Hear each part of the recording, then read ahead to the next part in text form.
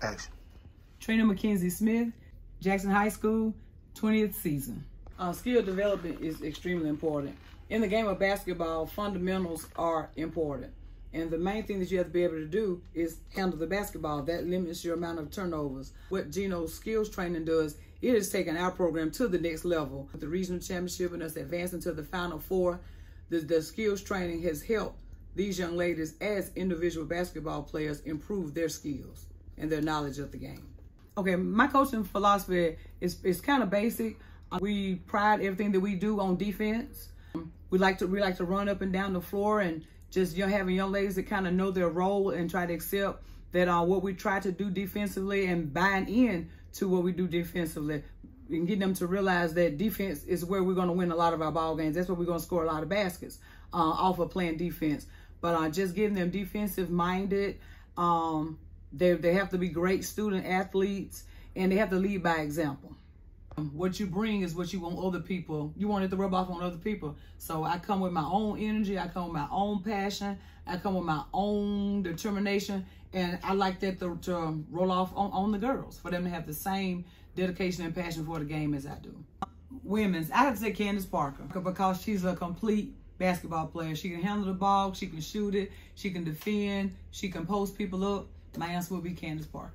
They get together and they come up with the goals and the things that, of course, winning the state championship is at the top of the list, but the things that they want to accomplish as a team. And also, they set on their own individual goals for themselves. And we'll put them in a sealed envelope. I'll give my assistant, I give it to her. She put it somewhere in the office. Nobody knows where it is. And at the end of the year, we come back. She gets the envelope. Make sure, just look at it to see if they accomplished, the goals that they had set for themselves and for their teammates. One, Pat Summitt. Hands down, she's the greatest. Her consistency and the passion and what she did at Tennessee is unbelievable. I say Gino Oriema next, because he's been in the game longer than Dawn Staley. She's in the process of, she's getting to the stages to be where Gino is currently, because Gino has been in the game longer than Dawn Staley. That's why I would rank him above Dawn Staley. But she's up and coming. She's up and coming. But I'd say Pat Summitt, Gino Oriema, Dawn Staley.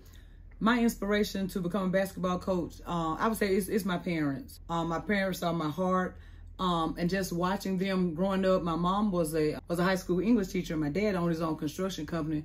But just watching them value family, leading by example that the value of hard work and being dedicated to something. And all of my coaches that I had in high school and college, just the energy that they brought and how they took the time to help mold, their student athletes. That was a lot of inspiration for me.